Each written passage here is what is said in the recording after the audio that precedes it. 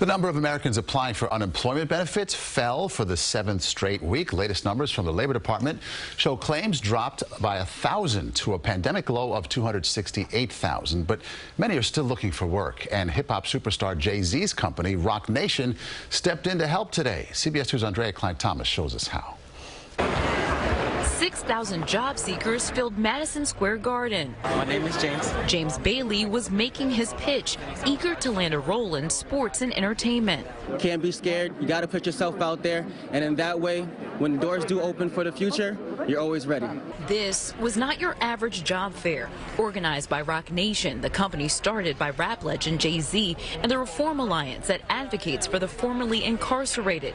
Attendees could get free haircuts or makeup application, along with resume and career assistance, all in an effort to put their best foot forward. A good economy is an inclusive economy. It's one where everyone is brought in to do their part to work and contribute. And we need that in New York now more than ever before. Here, those with past criminal records were not disqualified. We see this as sort of like a magical mix of wonder that's really going to address both the labor shortage issues and that's going to revitalize New York City. We have about 150, close to 200 jobs available right now. There are hundreds of job openings at the NFL alone at various levels. This is employers across the country are struggling to fill vacancies, a near record 10.4 million openings in September alone. I wasn't sure what to expect, but once I started talking to people, it seemed a lot more hopeful. Rap icon Jadakiss provided added motivation. Keep your cap on. These young kids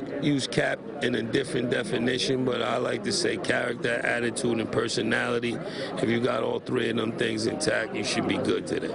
Lieutenant Governor Brian Benjamin says this should be a model of organizing job fairs with wraparound services, especially targeting underserved communities. Outside of Madison Square Garden, Aundrea Cline-Thomas, CBS 2 News.